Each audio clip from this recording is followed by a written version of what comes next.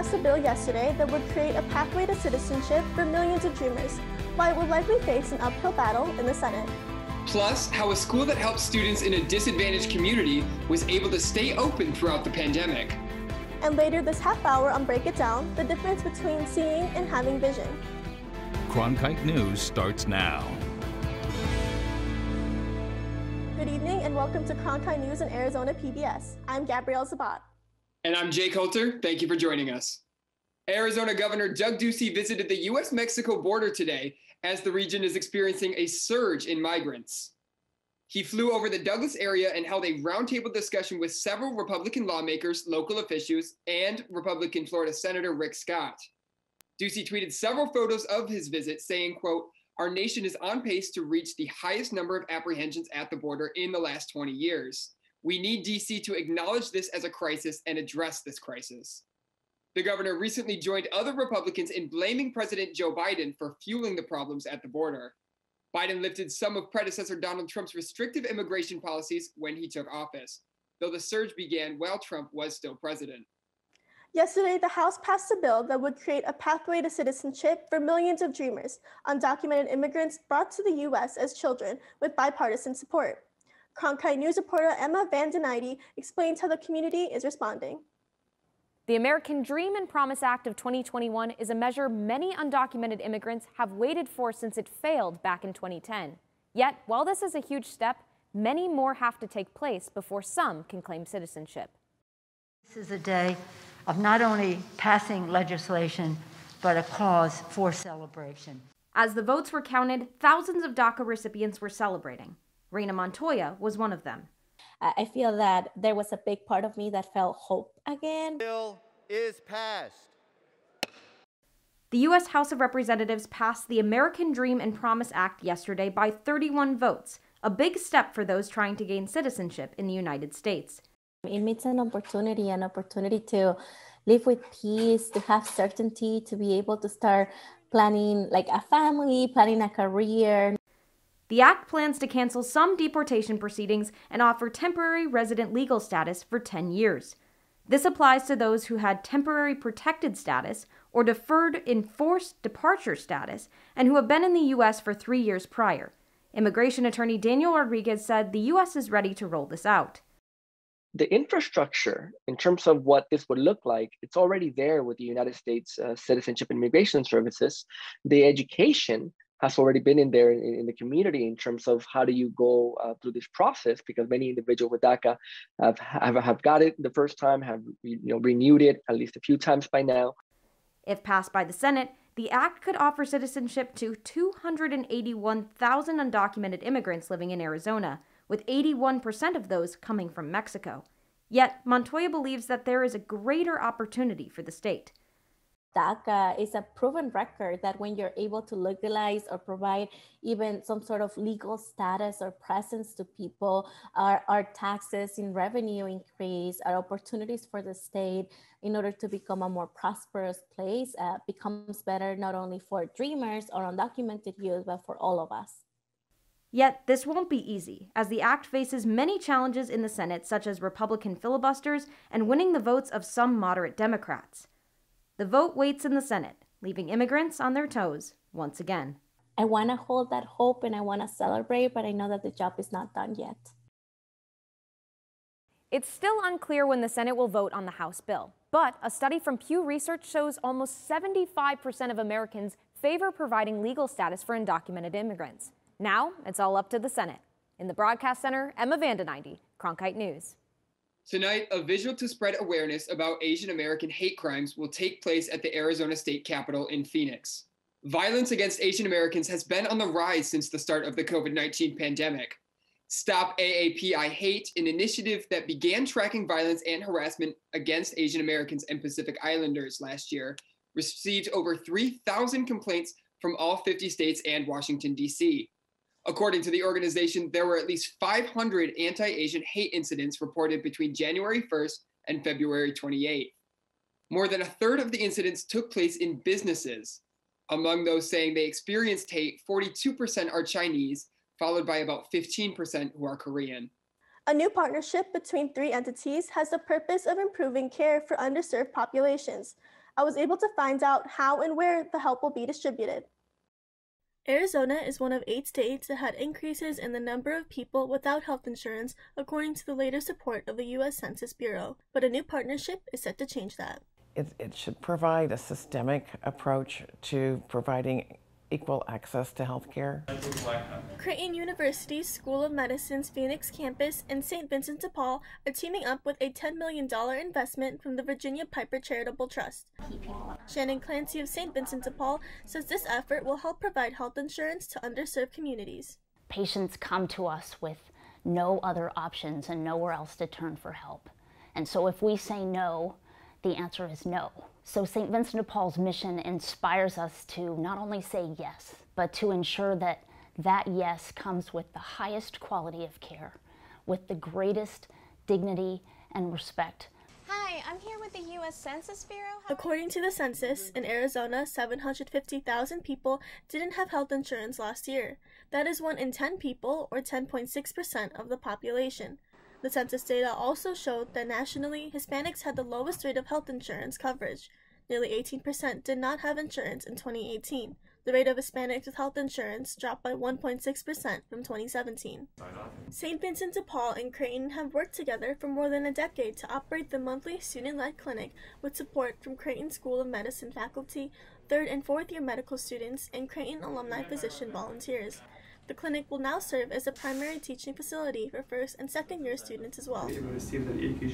Dr. Anwar of St. Vincent de Paul says this is a win for everybody. We are teaching them to understand what is health disparity that we are experiencing. Population here usually are low literacy, low socioeconomic. They need the extra hand. They need the extra time. Officials of the Virginia G. Piper Charitable Trust announced they have invested millions of dollars to help people in need in Maricopa County. The Biden administration is sending millions of coronavirus vaccines to Canada and Mexico. The White House press secretary says they'll send 2.5 million doses to Mexico and 1.5 million to Canada. It'll be the first time the U.S. has shared vaccines directly with another country, and both countries have expressed their appreciation. God bless America. They're coming to our rescue. Thank God. The Biden administration is sending the AstraZeneca vaccine, which made headlines after claims arose that it causes blood clots. But further investigation from the World Health Organization has cleared the vaccine as safe.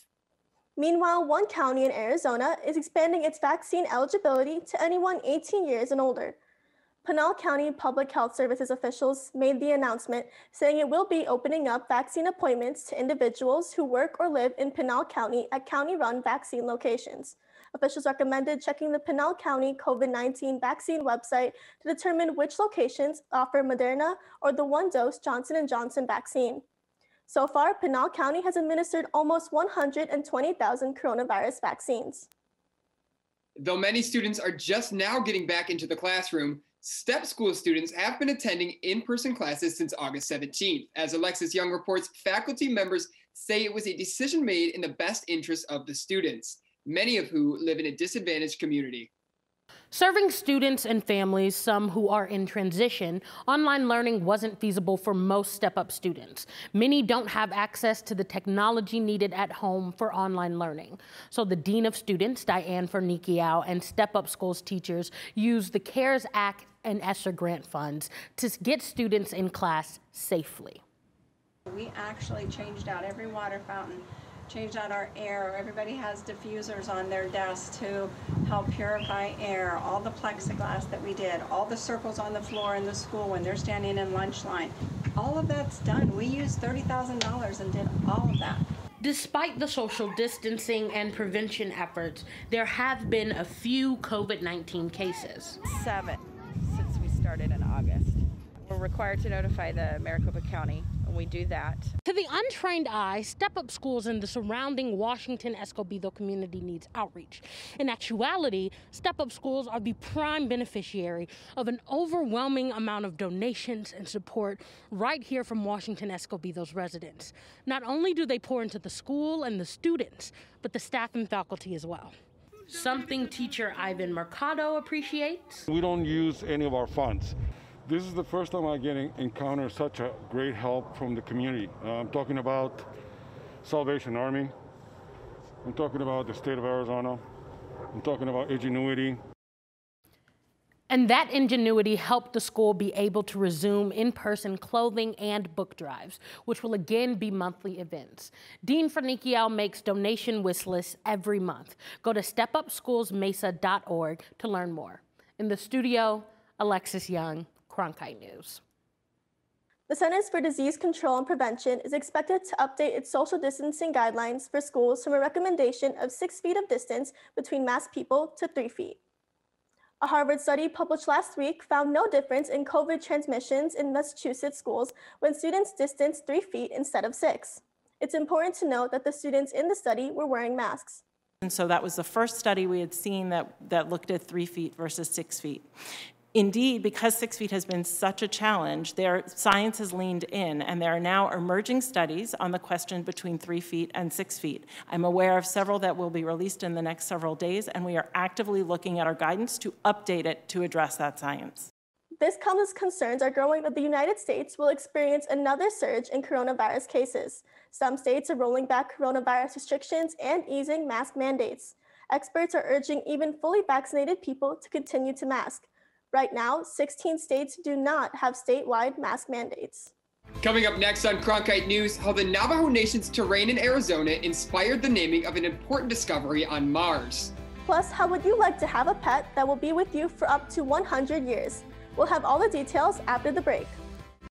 Change has become a constant. The way we embrace it defines our future.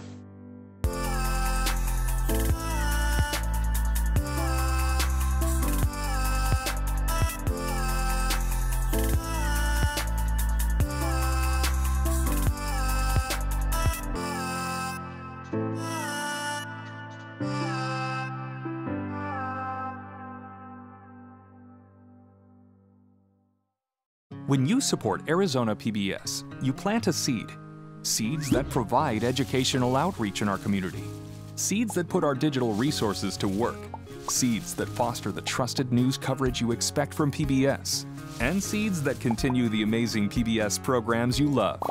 But our garden can't keep growing without your support. Visit our website to see all the ways you can help our garden grow. Plant a seed with Arizona PBS today. It's prime time on your time. Watch Prime Afternoons every weekday on Arizona PBS. Did you miss a show in the evening? Then catch up on Prime Afternoons, your favorite dramas. No more bloody heroics. Antiques Roadshow. Really? Nature and Nova. It's time to reintroduce some wonder into this miracle of nature. All of the best from PBS on Prime Afternoons. Weekdays starting at 1:30, only on Arizona PBS. One location in Arizona has inspired a new name in space. NASA's Perseverance rover is focusing on a rock named after the planet it's on, in Navajo. The rock is called Maz, or Mars in the Navajo language. It's part of a partnership with the Navajo Nation the rover's team has been using to name geographic features on the red planet. It makes sense given how much the terrain resembles the Navajo Nation's land in Arizona. A Navajo engineer and the team at Jet Propulsion Laboratory helped get permission and collaboration from his tribe to use the names. So far, Navajo leaders have provided 50 names NASA can use, with more to come as those are exhausted. The language is credited for helping win World War II, as Navajo code talkers used it to transmit messages the Axis forces never cracked. Now that we know all about Mars, let's take a look at our own planet. Abigail Verwick is standing by with a look at the weekend weather forecast across the state. Abby? We are expecting some gorgeous warmer temperatures this upcoming weekend. Taking a look at our highs on Saturday, Phoenix at around 85 degrees, Sedona just below 70, and the Grand Canyon area just below 60 degrees. Some cooler high temperatures all up north here. However, overall, warmer temperatures across the whole state. Taking a look at our radar, there is not a cloud in the sky this upcoming weekend, which is going to be contributing to those warmer temperatures we'll be seeing. This is a great weekend for us to really enjoy that Arizona sun before it gets too hot and brutal. But what about this evening? Taking a look at around 6 o'clock, it's going to be about 82 degrees and sunny. However, we're going to see that temperature drop down, but only to about 70 degrees. As I said, clear skies all weekend, so tonight would be a great night to do anything outdoors, really. Whether it's eating on the patio or simply watching the sunset, even looking at the stars, tonight is a great night to do that as there is not a cloud in the sky. Let's take a look at the rest of our weekend. As I said, Saturday is going to be beautiful and sunny with a high of 85 degrees. Sunday is going to be a little bit cooler, but still sunny and beautiful. And I know we don't want to think about it, but Monday is just around the corner. But it's going to be sunny with a high of 75. So we do have that to look forward to. Let's take a look at the rest of the work week.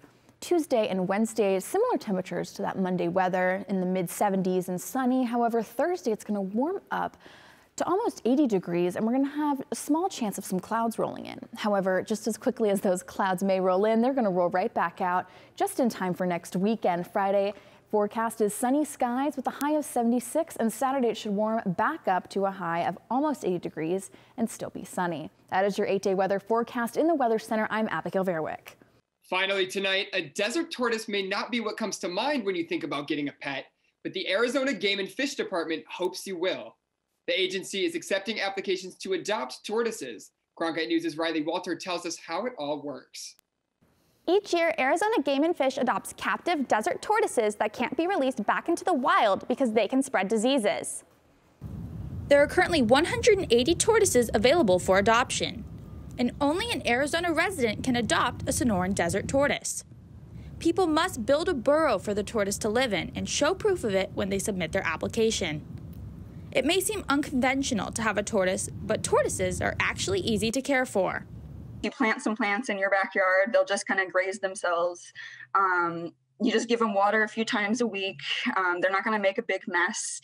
So they're really, really easy to take care of, but they're also so cute and fun. Like you can just watch them running around and it's so cute. Desert tortoises can live up to 80 to 100 years. You can submit your application to adopt a tortoise on the Arizona Game and Fish website. In the studio, Riley Walter, Cronkite News. That's it for Cronkite News tonight. Thanks for joining us. For top Arizona stories anytime, go to cronkitenews.azpbs.org.